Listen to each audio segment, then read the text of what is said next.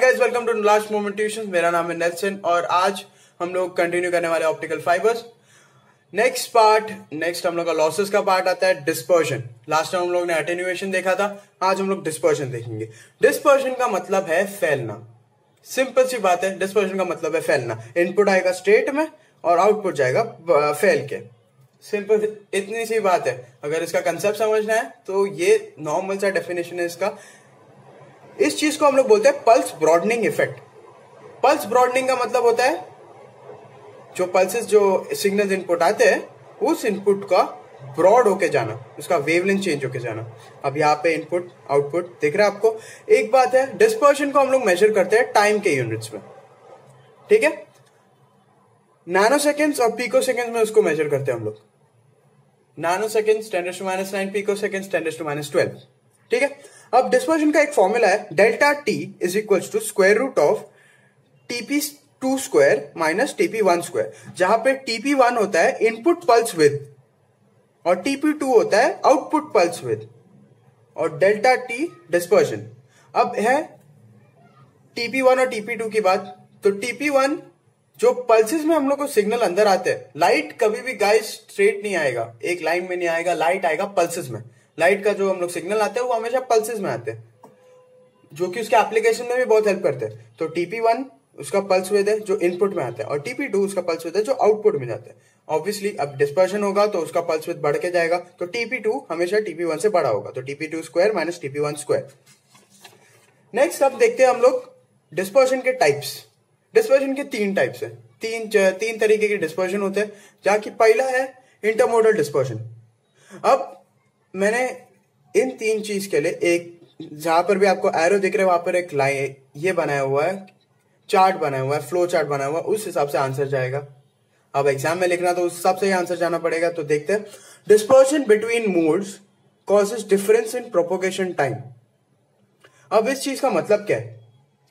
Dispersion between mode, intermodal dispersion. मैं starting से बता रहा हूं, इंटरमोडल डिस्पर्शन का मतलब होता है अगर दो लाइट रेज या दो इनपुट सिग्नल अगर कोर में इंटरैक्ट कर रहे हैं तो उसके वजह से कभी कभी लॉसेस हो जाते हैं, तो वो होता है डिस्पर्शन बिटवीन मोड्स। कैसे कॉज होता है वो? Difference in propagation time. समझो एक सिग्नल को मैंने अभी भेजा और दो सिग्नल को 2 सेकंड बाद भेजा या 2 नैनो सेकंड बाद भेजा, उस पर भी डिफरेंस पड़ता है गाइस। नैनो सेकंड और पिको सेकंड में भी डिफरेंस पड़ता है लाइट में। तो समझो अगर मैंने एक को अभी भेजा, दूसरे को 2 नैनो सेकंड बाद भेजा, तो वो पहला वाला दूसरे वाले से थोड़ा लेट इंटरैक्ट होगा, और जब तक दूसरा वाला पहुंचता है पहला वाला ऑलरेडी आउटपुट सिग्नल से बाहर चला जा चुका होगा। उसको बोलते हैं डिस्पर्शन। जब इसके वजह से, जब पहले वाले के पहले पहुंचने की वजह से पिछले वाले के थोड़ा टाइम के बाद आने की वजह से वो फैल जाता है, वो एक बैंड विड्थ बना लेता है, एक बैंड बना लेता है बड़ा सा। ऐसे इमेजिन कर सकते हैं उसको एक बैंड की तरह, वो बैंड की तरह बाहर आता है। सिंपल फोकस में नहीं, वो थोड़ा बैंड के थोड़ा सा डिस्पर्स होकर बाहर आता है, लेकिन फिर भी उसमें लॉस होता है। सिंपल डेफिनेशन है उसका, spread of input pulse, intermodal dispersion, spread of input pulse. अब नेक्स्ट पार्ट आता है इंट्रामोडल डिस्पर्शन। इंट्रामोडल डिस्पर्शन का मतलब लाइट के वजह से ही लाइट का डिस्पर्शन होना। अब नॉर्मल लाइट जब हम लोग लेते हैं तो नॉर्मल लाइट में अलग अलग वेवलेंथ्स होते हैं। ये बात हम लोग को 12th स्टैंडर्ड से बताया जा रहा है कि अलग अलग लाइट में नॉर्मल लाइट में अलग अलग वेवलेंथ होते हैं। अब जब अलग अलग वेवलेंथ होते हैं तो वो अलग अलग वेवलेंथ के लाइट एक दूसरे से इंटरैक्ट करते हैं और कभी कभी एक दूसरे को कैंसिल आउट भी कर देते हैं, तो उसके वजह से भी लॉसेस होते हैं due to different wavelength in incident light itself. Simple सी बात है, different wavelength equals to different speed. अलग वेवलेंथ है मतलब उसका स्पीड ऑफ प्रोपोगेशन, आगे बढ़ने का उसका स्पीड है वो भी कम होगा। अब कम होगा मतलब अलग होगा। अब अलग होगा तो ऑफ कोर्स मैंने बताया था कि वो अपना अलग तरीके से इंटरफेयर करेंगे एक दूसरे के साथ, और फिर लॉसेस। एक बात है, आंसर में ये जो मैंने मार्क किया हुआ है ये सेंटेंस लिखना बहुत जरूरी है गाइस, ठीक है।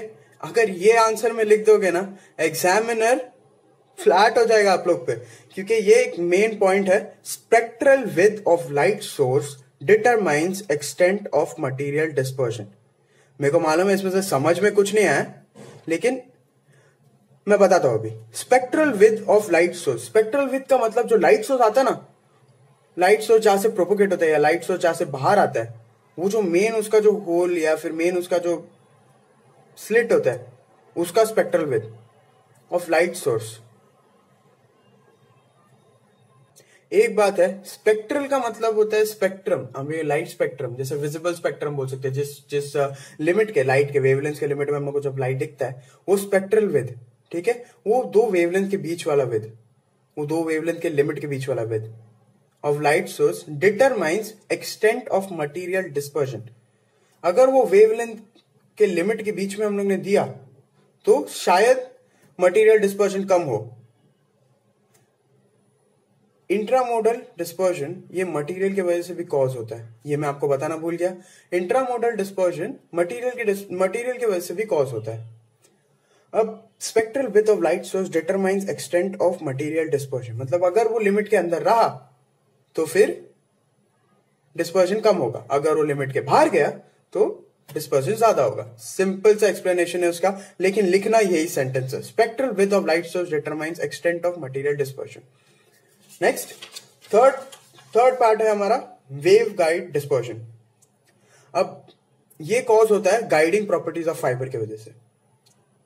गाइडिंग प्रॉपर्टीज ऑफ फाइबर का मतलब होता है कोर का अंदर का यूनिफॉर्मिटी। यूनिफॉर्मिटी का मतलब होता है यूनिफॉर्मनेस, अंदर कितना यूनिफॉर्म है कोर, अंदर कोर के कोई इंप्योरिटीज ना हो या फिर कोई टूटना ना हो या फिर कोई डिफॉर्मेशन ना हो, तो उसका गाइडिंग प्रॉपर्टीज अच्छा होता है। लेकिन अगर इसका गाइडिंग प्रॉपर्टीज खराब है तो वेव गाइड डिस्पर्जन भी हो सकता है। Wave guide dispersion variation in wavelength की वजह से होता है, और variation in wavelength causes variation in refractive index. और वही चार्ट नीचे आता है, रिफ्रैक्टिव इंडेक्स चेंज हो गया मतलब पल्स स्प्रेडिंग हो गया, पल्स स्प्रेडिंग का मतलब डिस्पर्जन होता है, और डिस्पर्जन से हो गया लॉस। ओके, तो अब इसका रेमेडीज देखते हैं हम लोग, इसको क्या कर सकते हैं वेव गाइड डिस्पर्जन कम करने के लिए। पहली बात तो select fibre with low numerical aperture. Numerical aperture का मतलब मैंने सिंपल सी भाषा में बताया था, दरवाजा, उसका कोर का mouth opening. And narrow spectral with source, spectral with का मैंने आपको अभी जस्ट बताया एक्सप्लेनेशन।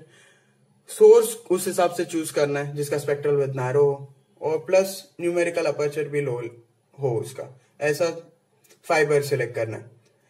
और एक बात है, हम लोग एसआई फाइबर की जगह पे ग्रीन फाइबर्स यूज कर सकते हैं, क्योंकि ग्रीन फाइबर्स में डिस्टॉर्शन थोड़ा कम होता है, लाइट का डिस्टॉर्शन कम होता है। लेकिन एक बात है, ये बहुत एक्सपेंसिव होते हैं गाइस, इस वजह से हम लोग एसआई फाइबर्स यूज करते हैं। लेकिन अगर वेव गाइड डिस्पर्जन कम करना है तो ग्रीन फाइबर्स यूज करिए। तो ये थे losses in optical fibres. Next time हम लोग देखेंगे इसका एप्लीकेशन।